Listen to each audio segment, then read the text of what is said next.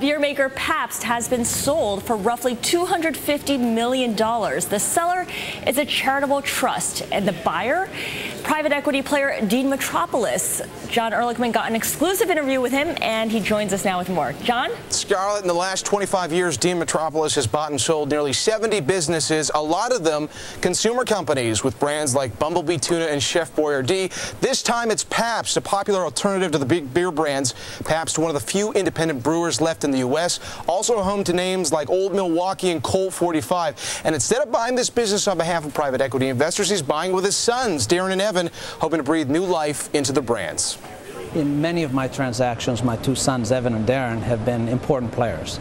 They have often provided the out-of-the-box thinking and a different approach to positioning these brands that often had gotten very tired. When you were looking around for a business to run with your sons, this wasn't the only one you looked at, right? You looked at the Wilhelmina Modeling Agency was one of the others you looked at? We did. We've looked at a number of them. And we continue to look at businesses. We're looking at a couple businesses together. I have a partnership with Apollo, and we've looked at a couple of things with those guys.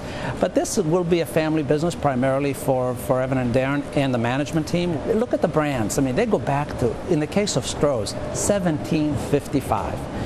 Pabst, 1848. These were the biggest brands back 20, 30 years ago, 50 years ago. Brands, that's the key word. Absolutely. Because Miller Coors is going to handle the manufacturing. You mentioned Pabst, a brand that's had a nice turnaround, especially with the college crowd. It only has a small piece of the overall market. So what is the first thing you're going to do to try and build on the momentum? Well, keep in mind, for the past 4 years, it's been one of the fastest growing brands in the country. A friend of mine who sent a letter to congratulate me on the deal sent me a quote from his son who's at Harvard. He said, "Dad, in Cambridge, Pabst is a cult beer." I hear that on Wall Street. I hear that in Austin and at the university.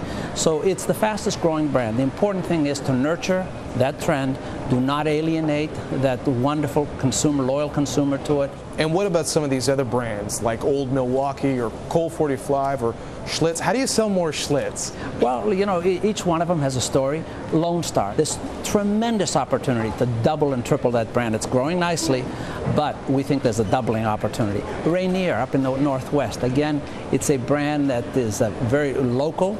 It's very regional. We want to augment that significantly. In the case of Colt 45, it had a great demographic many years ago with Billy D. Williams. There are several people that are major celebrities today that want to be very much part of that reinvention of that brand.